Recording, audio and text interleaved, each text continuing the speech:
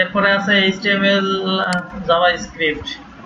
জাভাস্ক্রিপ্টটা আমাদের এখন লাগবে না, এটা আর একটু অ্যাডভান্স লেভেলে যাওয়ার পরে এটা দেখতে হবে।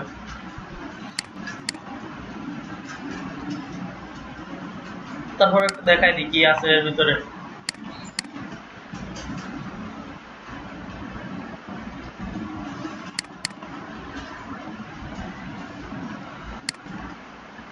এইখানে একটা শর্ট কোড বসানো আছে, ডেট অন ক্লিক, এটা হচ্ছে বাটন, টাইপ বাটন, মানে এই বাটনটা বাটন হবে, অন ক্লিক মানে ক্লিক হলে কি হবে, document gate element ID demo dot inner HTML date, মানে এই ডেটটা শো করবে।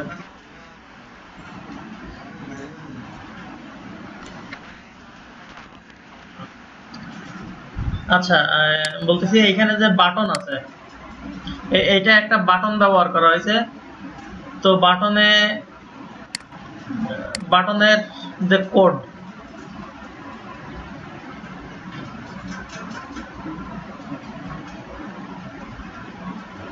শুনতে পাচ্ছ না? আচ্ছা, যাই হোক, এইখানে হচ্ছে তোমাদের যে বাটনের কথা বলতেছিলাম, এখানে একটা বাটন ট্যাগ স্টার্ট এখানে, ক্লোজ এখানে। আচ্ছা, বাটন ট্যাগের ভিতরে আছে, এখানে হচ্ছে বাটনের টাইপ বাটন লিখতে হয়, অন ক্লিক, এইটা হচ্ছে জাভাস্ক্রিপ্টের কোড। অন ক্লিক এই যেটুকু লেখা আছে, document dot gate element by ID demo inner HTML is equal date, হচ্ছে ফার্স্ট ব্র্যাকেট স্টার্ট ক্লোজ। আর এইটুকু হচ্ছে মূলত তোমার বাটন ট্যাগের পুরো ট্যাগটুকু স্টার্ট। বাটন এই যে লেস দ্যান দিয়ে শুরু হয়েছে, গ্রেটার দ্যান দিয়ে শেষ হয়েছে, এইটুকুর ভিতরে যেটুকু আছে এটা হচ্ছে বাটন ট্যাগ। আর তার ভিতরে লেখা আছে হচ্ছে click me two display date and time. তাহলে এই click me two display date and time এইটুকু হচ্ছে শো করবে বাটনের টেক্সট হিসাবে। তারপরে বাটন ট্যাগ এন্ড, এই যে এখানে দেখাচ্ছে click me two display date and time dot, মানে ফুল স্টপ আর কি। তো এটা হচ্ছে বাটনের ভিতরে আছে। সাধারণত আমরা যদি এটা একটা বাটন শো করতাম তাহলে কি করতাম, এখানে বাটন দিয়ে এইটুকু থাকতো, তাই না? এই যে এই বাটনই আছে। তো যেহেতু আমরা এটা হচ্ছে বাটনের জাভাস্ক্রিপ্ট শিখতেছি, তো এইখানে হচ্ছে এই বাড়তিটুকু আছে। এখন এই রান দিলাম, এবার ক্লিক করলে হচ্ছে ডেট শো করলো এখানে।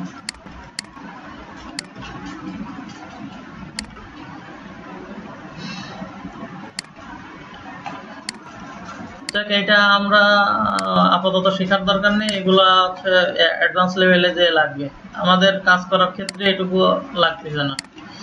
এরপর আছে HTML ফাইল পাথ, এটা আমাদের জানা লাগবে।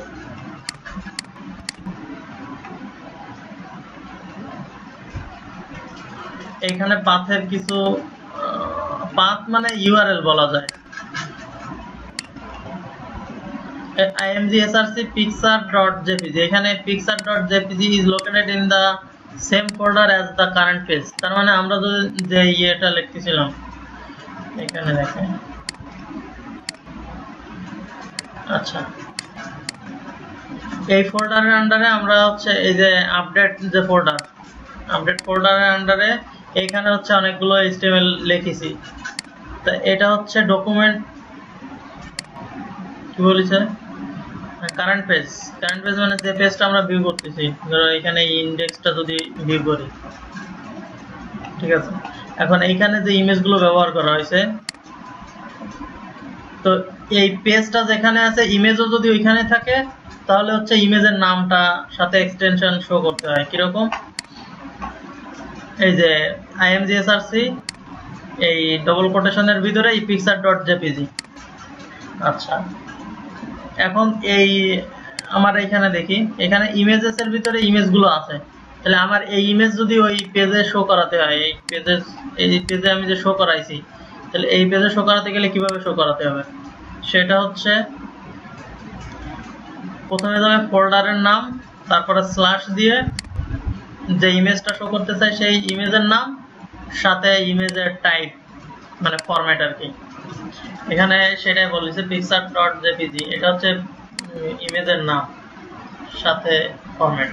is located in the images folder in the current folder, মানে এই যে আপডেট ফোল্ডারের ভিতরে আমরা কাজ করতেছি সেই ফোল্ডারের আন্ডারে ইমেজেস ফোল্ডারের ভিতরে হচ্ছে ইমেজটা আছে। তারপর আছে imgsrc/images/pixar.jpg, তার মানে pixar.jpg is located in the images folder at the root of the current web, মানে এইটা যদি আমরা ওয়েবসাইটে আপলোড করতাম, এখানে দেখো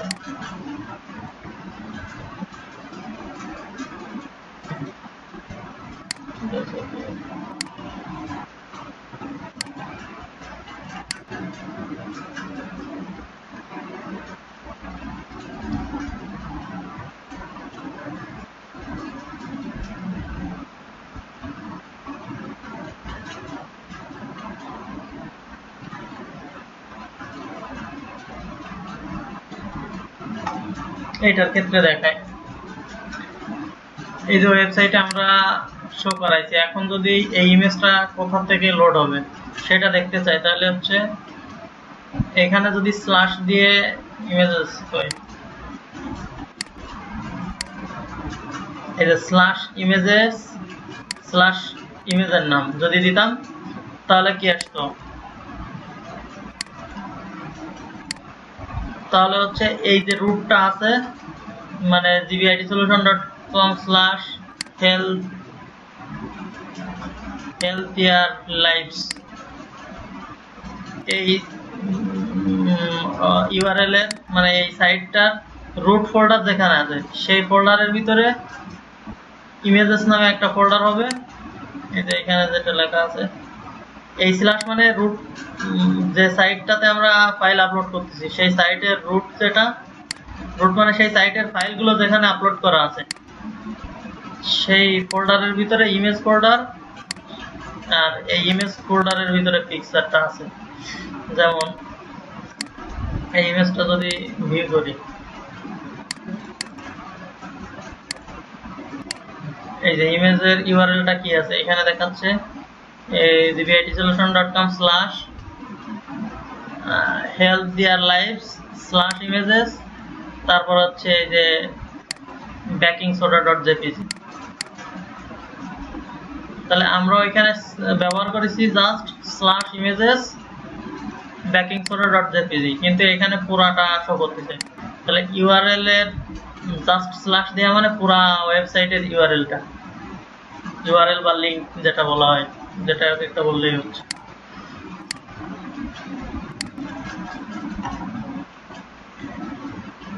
আর ডট ডট স্ল্যাশ মানে কি এখানে দেখো pixar.jpg is located in the folder on level up from the current folder, তার মানে ডট ডট স্ল্যাশ মানে অন স্টেপ ব্যাক। তো আমাদের পেজগুলো আছে এইখানে এই আপডেট ফোল্ডারের আন্ডারে, এখন ডট ডট স্ল্যাশ যদি দেওয়া হয় তাহলে এর আগের ফোল্ডারে, এর আগের ফোল্ডারটা কি এখানে ডকুমেন্ট বারে আর কি এখানে দেখা যাচ্ছে। তো আপডেট ফোল্ডারে আমরা আসি, যদি ডট ডট স্ল্যাশ দেওয়া হয় ওর আগের ফোল্ডার মানে এইটা, এই ফোল্ডারে এই home.png এটা যদি আমরা ব্যবহার করতে চাইতাম তাহলে ডট ডট স্ল্যাশ দিয়ে homepage.png এটা দিলেই চলে আসতো এই পেজটা, এই ইমেজটা।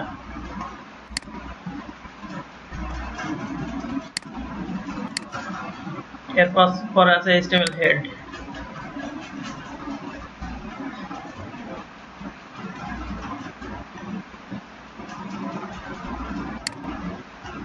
এই হেডটা তো আগে দেখানো হয়েছে যে হেডের ভিতরে টাইটেল লিখতে হয়, আরো অনেক কিছু লেখা যায়, কিন্তু সেগুলো যখন আমরা কাজে লাগাবো সেই ক্ষেত্রে দেখানো হবে। এখানে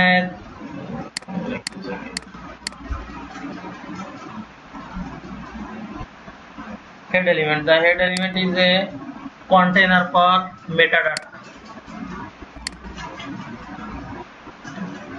and is placed between the HTML tag and the body tag। তার মানে HTML ট্যাগটা যেখানে শুরু হয়েছে আর বডি ট্যাগটা যেখানে শুরু হয়েছে তার মাঝখানে হেড ট্যাগটা বসানো হয়। ওই হেডের ভিতরে টাইটেল ট্যাগ বসানো হয়। এখানে যেটা দেখানো হচ্ছে এটা আমি দেখাইছিলাম মনে হয় ফার্স্টের দিকে।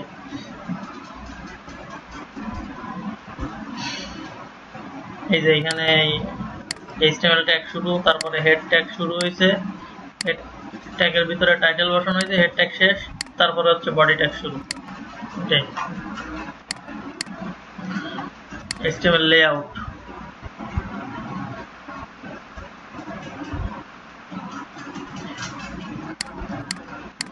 এই যে বিভিন্ন কলামে রোতে ভাগ করা, যেটা এটা হচ্ছে লেআউট। এখানে যে হেডার, নেম, সেকশন, আর্টিকেল, ফুটার, অ্যাসাইড, এইগুলো আর কি। HTML লেআউটের ভিতরে আছে এখানে হেড ট্যাগ আছে, নেম আছে, সেকশন, আর্টিকেল, অ্যাসাইড, ফুটার, ডিটেইলস, সামারি, এগুলো আছে। এখানে তো স্টাইল ব্যবহার করেছে অনেক কিছু। এই গেছে হেডার। আচ্ছা, হেড ট্যাগ তো আগে গেছে, বডি ট্যাগের ভিতরে হেডার ট্যাগটা বসে। এরপরে সেকশন আছে, সেকশনের ভিতরে ন্যাপ। আমরা যে মেনুগুলো করব, মেনু করার ক্ষেত্রে অবশ্যই ন্যাপ ট্যাগ ব্যবহার করতে হবে। ন্যাপ ট্যাগের ভিতরে ইউএল, এলআই, এলআই ভিতরে এ দিয়ে লিঙ্ক বসাতে হয়। এরপরে আছে আর্টিকেল, এই যে আর্টিকেল বসাইছে এখানে।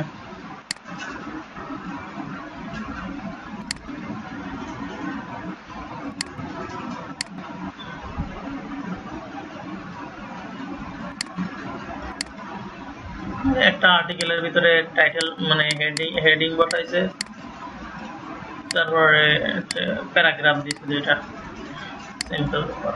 তো এখানে এই যে মেনুটা বসাইছে ন্যাবের ভিতরে ইউএলএলআই দিয়ে, এটা হচ্ছে লন্ডন প্যারিস টোকিও লেফট সাইডেরটা, আর রাইট সাইডের জন্য বসাইছে হচ্ছে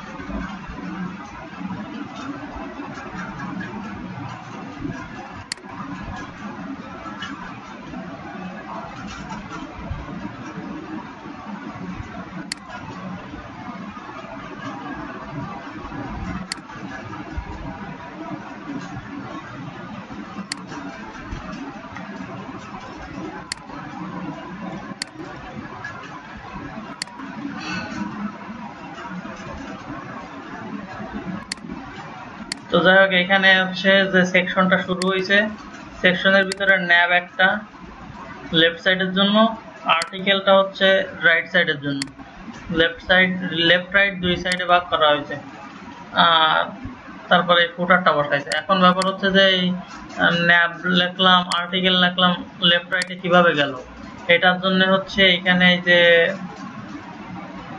স্টাইল করা হয়েছে। এই যে হেডারের জন্য এটা, ন্যাবের জন্য এটা ওয়েট দিছে 30%, তার মানে এইখানে যেটুকু স্পেসিং আছে এটা 30%, আর আর্টিকেলের ক্ষেত্রে ওয়েট দিছে 70%, তার মানে এই সাদাটুকু 70%। টোটাল এরিয়া যেটুকু আছে এখান থেকে এই পর্যন্ত 30% হচ্ছে এই লেফটের মেনুর জন্য দিছে, রাইটের জন্য দিছে 70%, এই আর কি।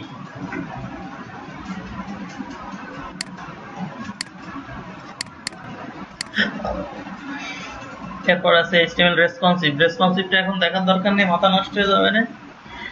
এটা হচ্ছে আমরা রেসপন্সিভ করব পরে, আগে একটা পেজ যখন কমপ্লিটলি রেডি হয়ে যাবে তখন HTML দেখাবো, ওই রেসপন্সিভ দেখাবো। রেসপন্সিভ তখন ইজি হয়ে যাবে।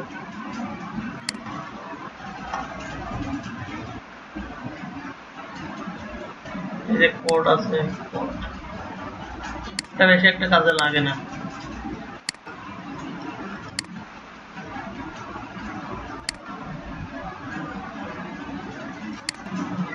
এটা তো সিম্পল ব্যাপার, জাস্ট পি ট্যাগ না দিয়ে জাস্ট কোড ব্যবহার করা হয়েছে। এখানে যদি পি দিতাম তাহলে কি হতো,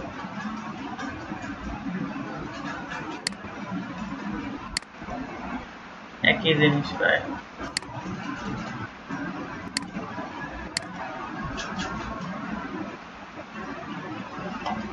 ওটা আপাতত দরকার নেই, কোনো কাজের আমাদের কাজে লাগবে না।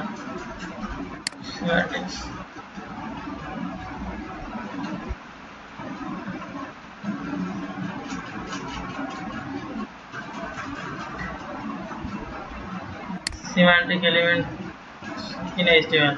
Many websites contain HTML code like div id nav, div class header, div id footer to indicate navigation header and footer. In HTML, there are some semantic elements that can be used to define different parts of web page.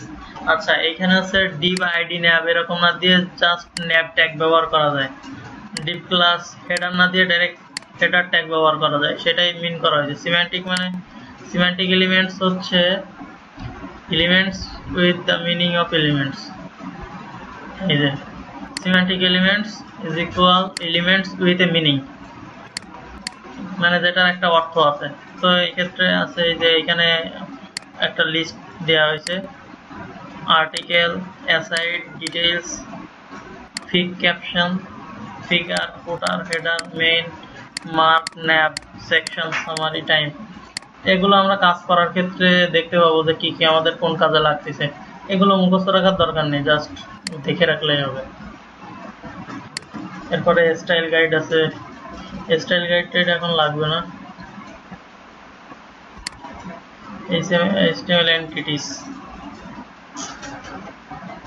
Some characters are reserved in HTML. If you use the less than or greater than sign in your text, the browser might mix them with tags. Character entity are used to display reserved character in HTML. A character entity looks like এটা।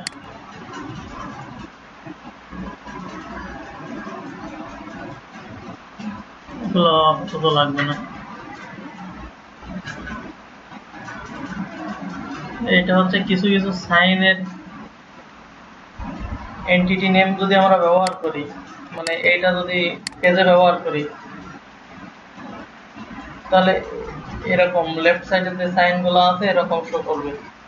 NVSP মানে space, just space, কোনো কিছু কোনো content থাকবে না ভিতরে। এই and IT যদি আইটি দিয়ে সেমিকোলন যদি ব্যবহার করা হয়, এটা হচ্ছে লেস দেন, মানে এই সাইনটা শো করবে। এটা ব্যবহার করলে গ্রেটার দেন শো করবে, এটা শো করলে এটা শো করবে। যাক, এটা হচ্ছে এন্টিটি নেম বলে। এই এন্টিটি কোডটা, এই কোডটা বসাই দিলে দেখায়।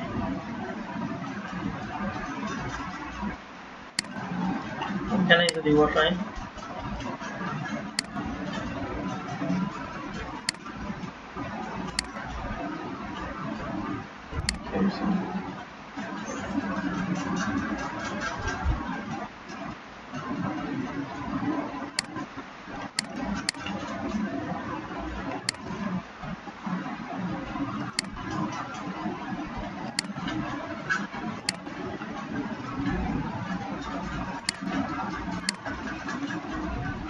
কোডের বাইরে বসাবো।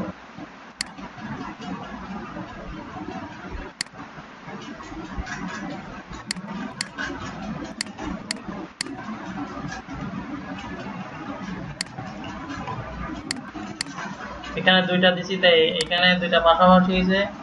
আমরা যদি ব্রেক ট্যাগ দিয়ে দিই বিআর, তাহলে দুইটা দুই লাইনে চলে যাবে। এটার আগেও যদি দিই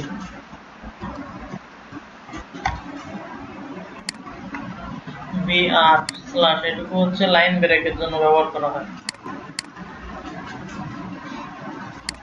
সিম্বল আছে,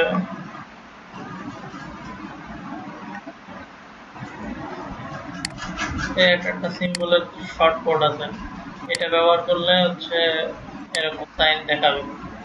ওই এন্টিটি মতনই ইমোজি আছে, এগুলো আমাদের আপাতত কোনো কাজে লাগবে না।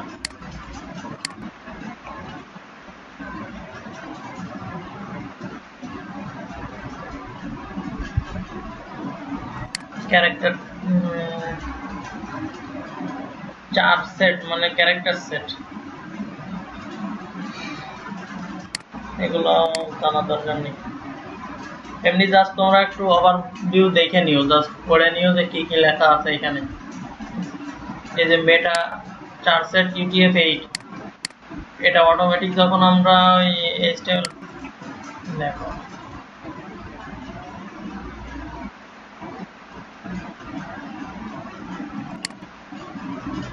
নিউ নিলাম, HTML5 দিলাম, এখানে ক্যারেক্টার সেট একটা অটোমেটিক চলে আসে, মেটা ক্যারেক্টার সেট UTF-8, এইটাই হচ্ছে character set. If a browser detects ISO 88591 in a web page, it defaults to unzip.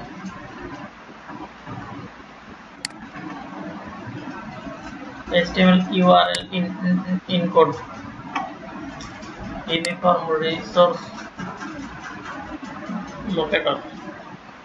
A URL is another word for a web address. Web address URL একই কথা, website link. A URL can be composed of word or an internet protocol IP. এই IP দিয়ে এখানে IP দিয়ে যদি enter করা হয় তাহলে ওই ডোমেইনটাই লোড হয়। একটা URL যেভাবে লোড হইতে পারে, একটা হচ্ছে ডোমেইন নেম দিয়ে, ডোমেইন নেম হচ্ছে যে কোনো একটা ওয়েবসাইটের, যেমন আমাদেরটার ক্ষেত্রে হচ্ছে জিবিআই সলিউশন, এটারও একটা আইপি অ্যাড্রেস আছে।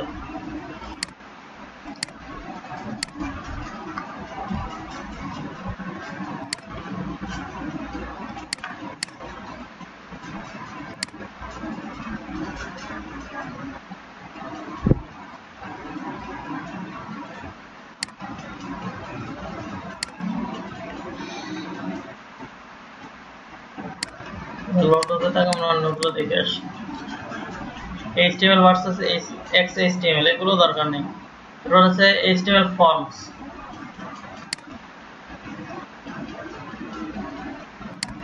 যে এখানে যেরকম কন্টাক্ট ফর্ম আছে,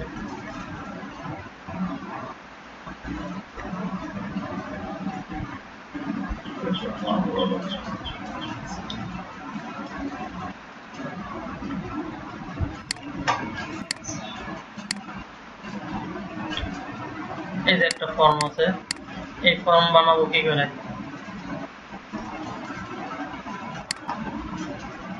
এই যে এখানে ফর্ম অ্যাকশন, এই অ্যাকশনটা আপাতত দরকার নেই, জাস্ট ফর্ম ট্যাগটুকু রাখলাম। Level for F name, F name হচ্ছে ফার্স্ট নেম,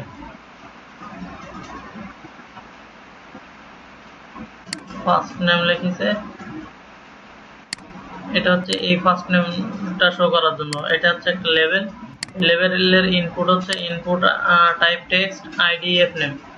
এইখানে যে আইডিটা দেওয়া হয়েছে এটা হবে লেভেলের ফর ট্যাগের ভিতরে, ফরের ডবল কোটেশনের ভিতরে, নেম এফ নেম। এগুলা আমি যখন কাজে লাগাবো তখন না দেখালে বুঝবো না, এখন থাক। এই ফর্মটা আমি নিজে যখন করাবানি তখন দেখাবানি, এটা এখন মাথার উপর দিয়ে যাবে না। যাক, তাহলে তোমাদের হচ্ছে যেটুকু করলাম এই পর্যন্ত থাক। তাহলে আজকে যেটুকু দেখালাম, এই যে JavaScript, file path, head layout, computer code, সিমেন্টিক্স, এগুলো জাস্ট সিম্পল। তোমরা বেশি প্রেসার নেওয়ার কিছু নেই, এখানে মুখস্থ করারও কিছু নেই। আচ্ছা, আইফ্রেমটা হচ্ছে যে কোনো একটা ওয়েবসাইট,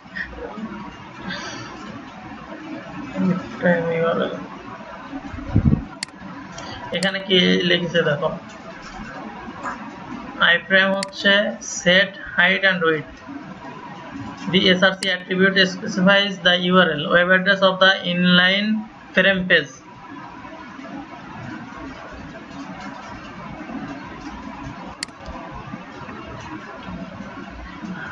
iframeটা হচ্ছে যে কোনো একটা নির্দিষ্ট এরিয়ার ভিতরে আর একটা ওয়েব পেজ শো করানো, তা সেই এরিয়াটা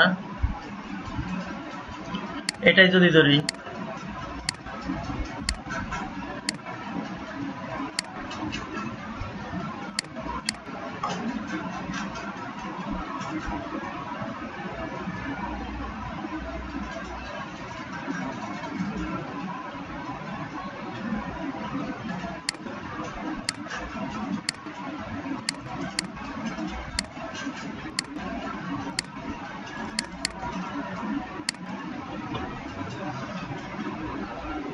এখানে দেখো, এখানে এটা তো একটা হচ্ছে অফলাইন পেজের লিংক দেওয়া আছে, এটা শো করবে না। আমরা এখানে শো করতে পারি হচ্ছে যে কোনো একটা ওয়েবসাইট শো করতে পারি, জিবিআইটি সলিউশন শো করায়।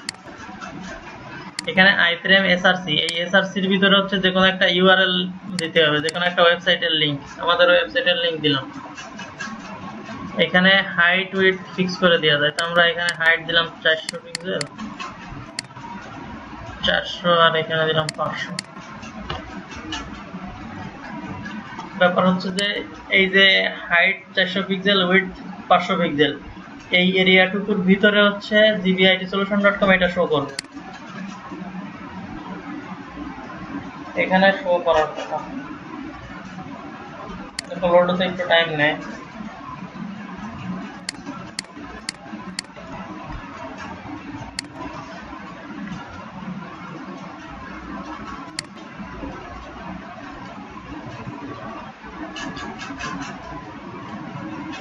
এই যে জিবিআইটি সলিউশনটা আমি এই যেটুকু এরিয়া ফিক্স করে দিছি, হাইট 400 পিক্সেল, উইডথ 500 পিক্সেল, এর ভিতরে হচ্ছে ওই ওয়েবসাইটটা শো করলো। তো এইটাই হচ্ছে আইফ্রেমের কাজ, যে অন্য একটা ওয়েবসাইটের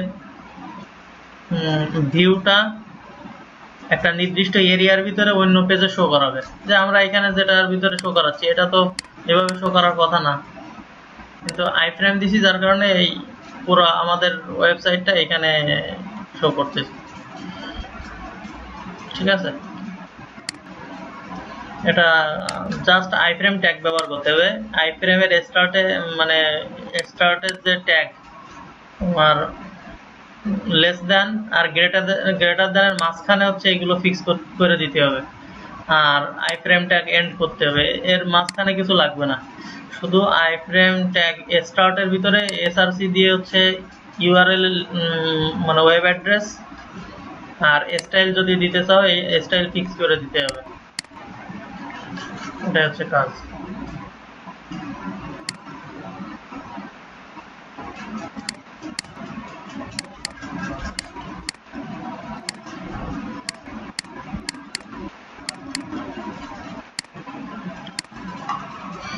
তাহলে তোমাদের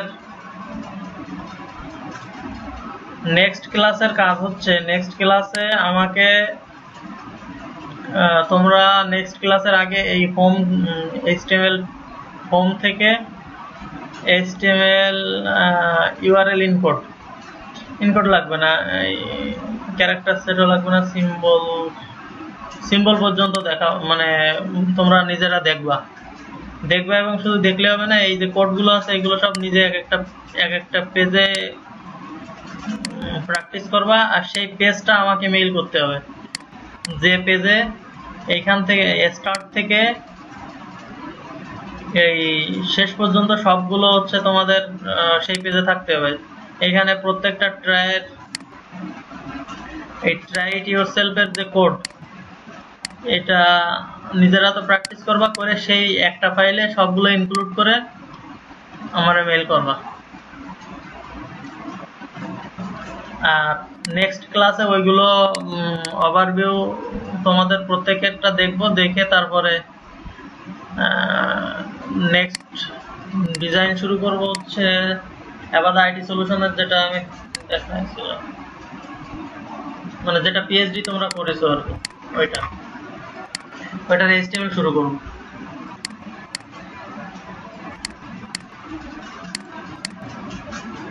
আজকে এই পর্যন্ত।